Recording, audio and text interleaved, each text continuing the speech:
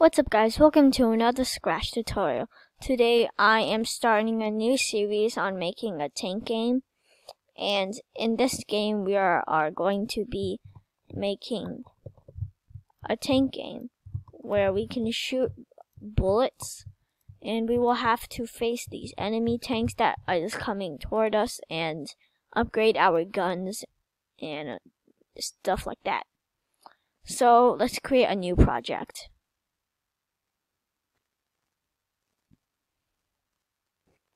So first, let's go into our backdrops, and we'll do a when the green flag is clicked, want to broadcast a message. So new message called wait to play.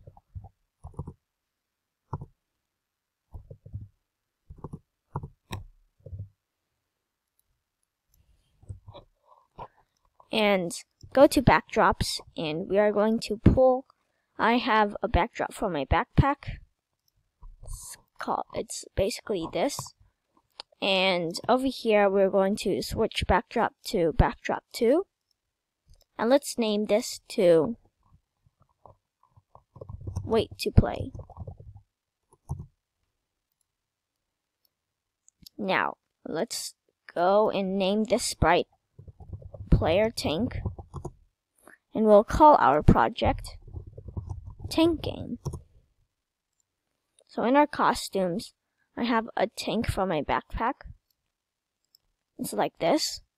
And make sure not to draw the gun because that is in another sprite. So let's create a new sprite, call it gun. And I also have a gun from my backpack. It's this, and I'm going to increase the size to 300% so that it costs to 1, and yeah. So let's first hide these sprites. Let's make a new sprite called play button. So here's a play button for my backpack. And we have our 3 sprites ready, so let's get coding. First, when the green flag is clicked, we want to go to 0, 0. And we want to hide. And we want to say, when I receive wait to play, we are going to show. And we're going to say forever, get an if-else statement, and we're going to check if we're touching the mouse pointer. We're going to change our size by 120 divided by size minus size divided by 3. And then we're going to set our brightness effect to 30. Now let's duplicate that, but we'll change this to 100, change this to 0. So now if we press the green flag, it's basically doing this. So let's get an if statement inside the if statement of the if-else statement. And we're going to say if mouse down, then we're going to broadcast a message called play game. So this message will basically allow the player to play the game. And we're going to, over here, let's wait until not mouse down, and then we will do that. Because we will need to be shooting bullets at this game.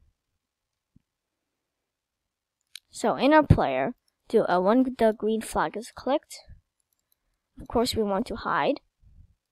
And we'll do a when I receive play game. We want to show. Next, let's get a forever loop.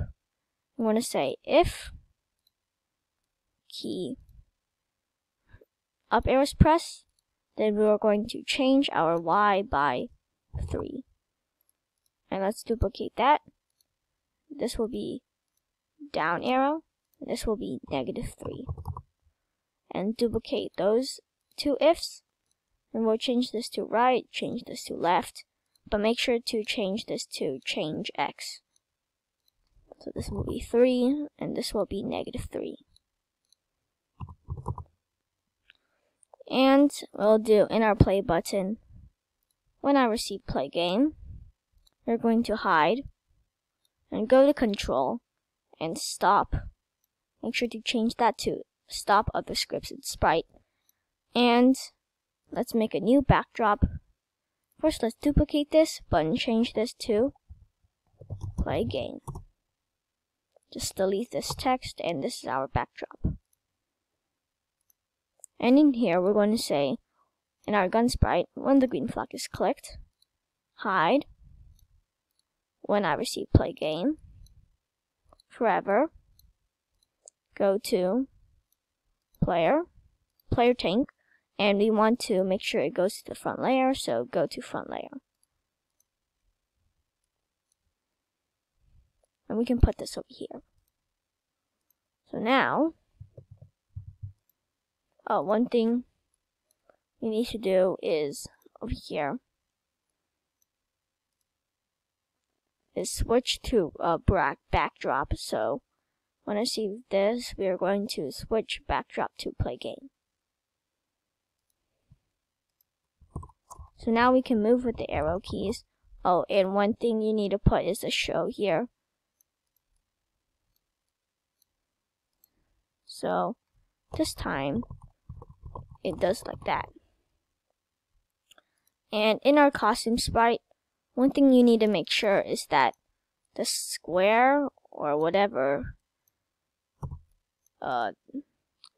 this piece right here needs to be centered, because we need to make it to point towards mouse pointer, so like that. So now it will look like that. So now we want the player to shoot bullets. So let's make a new sprite, call it bullets.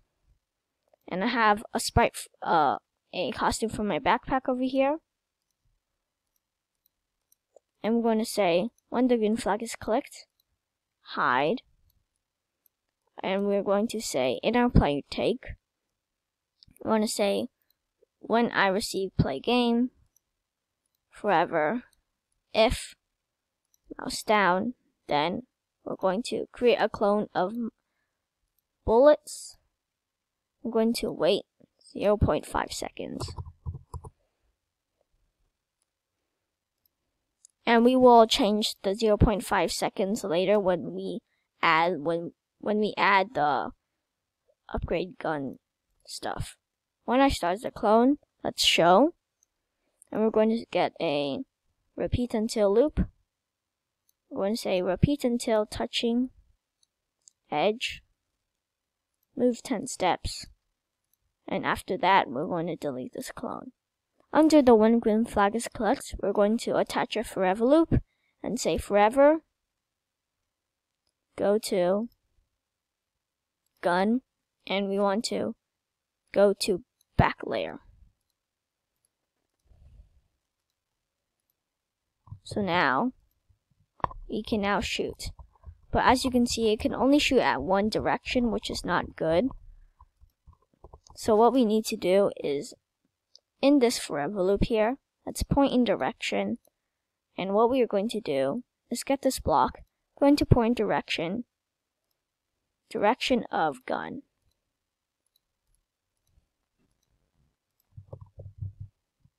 So now, you can shoot based on the gun's direction.